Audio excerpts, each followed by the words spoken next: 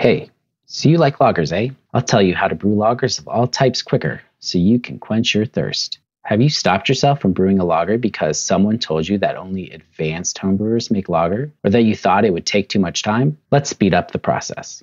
Like the tale of the tortoise and the hare, sometimes slow and steady wins the race. But your kegs are empty, the faucet stopped flowing, and you're left wondering, what do I do now? Enter the quick lager. This isn't about pseudo-lagers using kvike or ale yeast, or fermenting lagers at ale temperatures with or without pressure. This is a compromise between the standard lager fermentation and the warm lager crowds.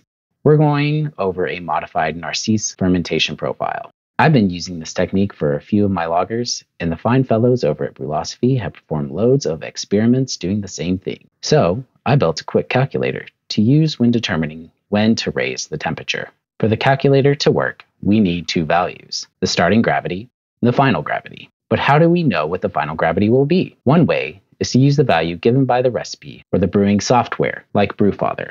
Or the sure way is to perform a forced fermentation test. To learn more, hit the link in the description and in the cards above. So let's use this calculator. Head over to brewtheLookingGlass.com and search for Quick Lager Calculator.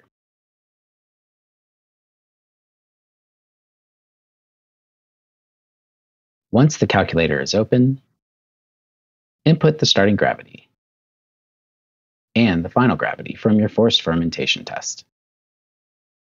Now, when it comes to fermentation, we'll need to periodically take the gravity to keep tabs on the fermentation progress.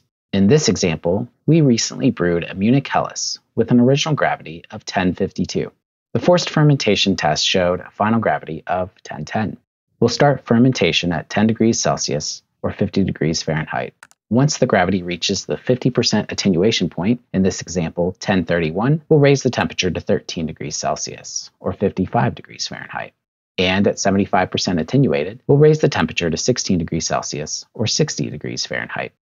Finally, when the gravity has reached 90% attenuation, we'll bump the temperature to 18 degrees Celsius or 65 degrees Fahrenheit and hold that temperature for the remainder of fermentation.